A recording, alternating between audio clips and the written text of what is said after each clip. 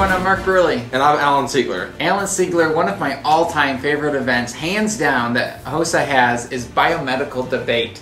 Can you please tell us just a little bit about that? Absolutely. I hope I can do it justice, Mark. I hope so. This is one of your favorites. It is. So this is a Lincoln Douglas debate format event. But to get to the debate, you and your team members, it's a team of 3 to 4 people, have to take a written test. And if you make it and you're in the top percentage of test takers, then you get to the debate round. Mark, you want to take the debate? Yeah, sure. So National HOSA will come up with a theme that students will use all throughout the year as that particular theme of debate.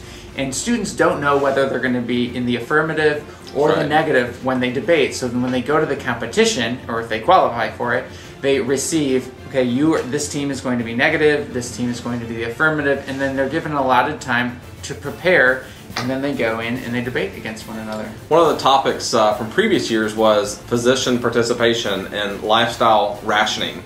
And so as Mark said, you would go in, and if you're completely for it, you may pull the negative and you have to pay against it. Which is a fantastic skill to be able to put yourself in somebody else's shoes. Yeah. So anyway, that's biomedical debate. We think that they're very valuable skills that everyone can use throughout their lifetime, so we hope you choose this event. Good luck.